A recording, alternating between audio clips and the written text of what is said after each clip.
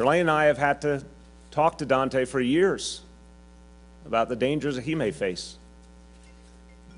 Good young man, law-abiding young man who never would think to do anything wrong, and yet, because of a history that still hangs over us, the dangers he may face. We've had to literally train him, as families have all over this city for decades, in how to take special care in any encounter he has with the police officers who are there to protect him.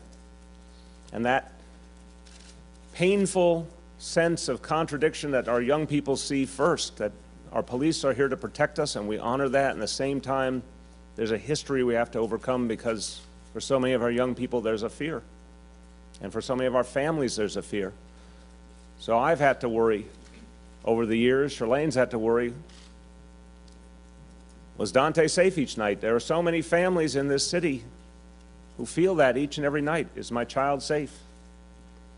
And not just from some of the painful reality of crime and violence in some of our neighborhoods, but are they safe from the very people they want to have faith in as their protectors? That's the reality.